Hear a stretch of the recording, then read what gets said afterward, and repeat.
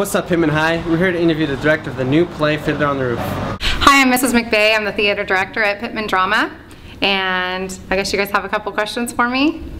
So what's been going on in the drama department? Well, the drama department has been working really hard on our upcoming performance of Fiddler on the Roof Jr. We've spent quite a few weeks working on our characters and all of the songs and choreography.